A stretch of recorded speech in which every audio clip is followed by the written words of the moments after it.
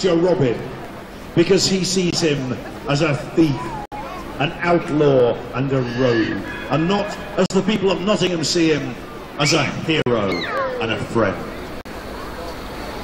The sheriff has tried many ways to capture Robin Hood, and finally he comes up with a plan.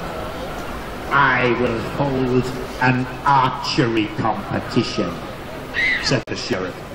because Robin Hood thinks he is the finest archer in the land.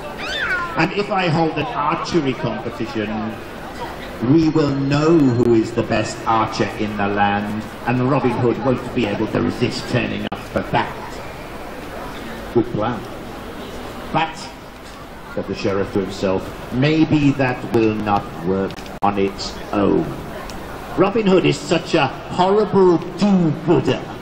He likes to give silver away to the poor people of Nottingham. He says I tax them too much.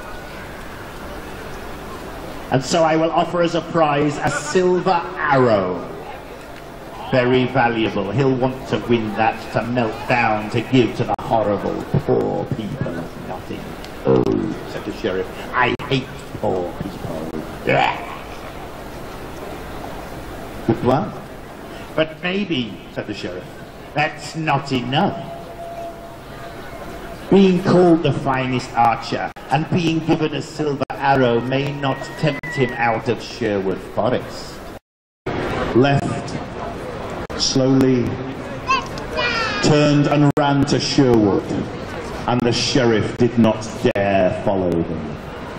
And there was feasting and celebration and joy that night, because Robin had been proved the finest archer in the land. He had won the silver arrow, which he could melt down and give to the poor people of Nottingham as he wanted. And finally, in a moonlit grove, alone with the Lady Marian, he claimed his third and final prize. He claimed his kiss. And that, my friends, is the story of Robin Hood and the archery competition. Thank you.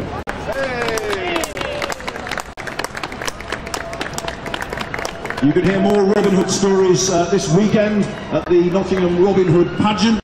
Ladies and gentlemen, are you all having fun today? Oh, don't all shout at once, ladies and gentlemen. My name is Alan Adair.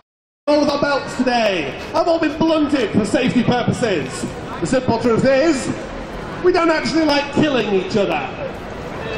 And also, when we're fighting the sheriff's men, if we hit them with a blunt sword so they don't get the back up, they'll go and tell their mates what rotten, horrible people we are, and we can beat them up again next week. You hit people with a sharp sword, doesn't work as well. Right. Now, ladies and gentlemen, here we have one of the sheriff's best men, one I think of the sheriff's most intelligent men. It's a cabbage. Okay, you got me. It's a cabbage, ladies and gentlemen. Unfortunately, none of the sheriff's men wanted to actually be here today. Now, here we have a simple hunting knife, like many of you will have in your own medieval homes, I'm sure, yes? This knife can be a vicious weapon when used against the forces of the sheriff. Imagine, if you will, that our brave cabbage here is in fact one of the sheriff's villainous men. Even a blunted weapon like this can be used to terrible effect against the sheriff's men if you stick them where they are not wearing. So, ladies and gentlemen, let's have a round of applause, please, when I manage successfully, I hope, to stick this cabbage right in the centre. Everyone ready? Can I get a round of applause for this cheering? That's it. 3, 2, 1. Well, ladies and gentlemen, the cabbage is a little bit worth. As you can see, if that had been his head, he'd have a lovely dent in it. But that is not the only thing you can do with our friend the cabbage here, with a knife.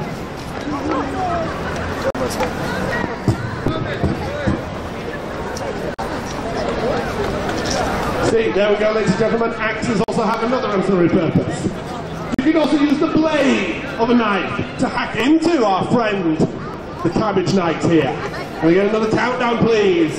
3, 2, 1. There we go, ladies and gentlemen.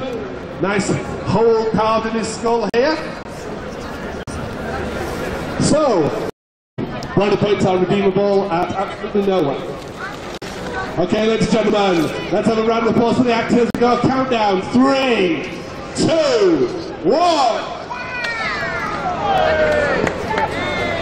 Well, ladies and gentlemen, he's missing part of his skull here. Like this.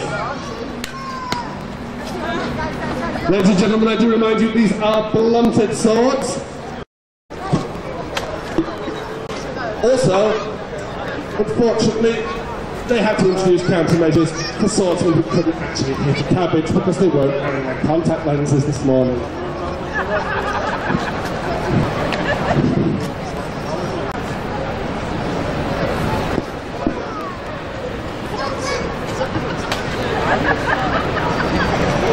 Ladies and gentlemen, I will remind you that the cabbage does have very roughly the same density and viscosity as a human skull. You may laugh at the fact that these are falling off the pole here, but I would remind you that in fact this would have a very nasty and similar effect, knocking a man's head from his shoulders. Let's see the cut one more time, I think.